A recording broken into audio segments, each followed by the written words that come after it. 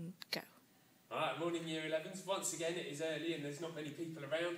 And so Dr. Brownhill and Miss Hamilton and I are going to have a game of dice. Right, so what we've got here is we've built a graph with some meter rulers and we've got our dice here. If you look closely, each of them has got 3 red sides, 2 green sides and a yellow side.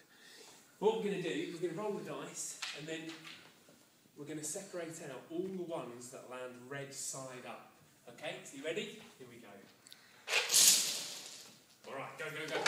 Now what we'll do, we'll pick out the red ones and we're going to start to build a stack of them like you would if you were plotting a graph. Music supplied by Dr. Brownhill. Okay, you guys collect, I'll build. Are you the builder? Yeah, I'll build. Oh, teamwork. See, this is good, Year 11. We want teamwork. We can allocate people different roles, so this is really efficient.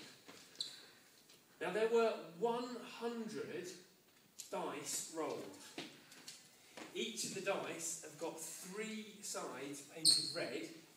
So how many would you predict landed red side up in that first row? Using your maths. Okay, there we go. Now we collect the rest of the dice. Again. What's that? No, typical, that's not right. It's typical boy behaviour. When you guys do this, don't throw them. Okay, now, again, you can have a little prediction about how many you think might have landed red side up this time. Have you got them all? Yep. Oh, there's one little tinker. Right, cut the rest.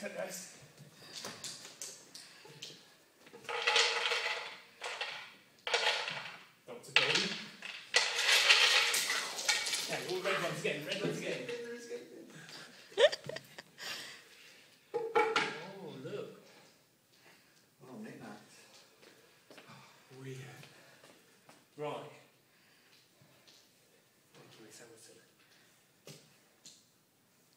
Okay, Year 11. Now you get the idea. When you do this, you are going to have 400 cubes, not just 100.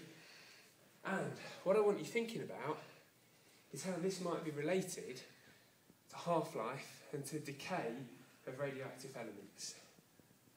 That's your lot.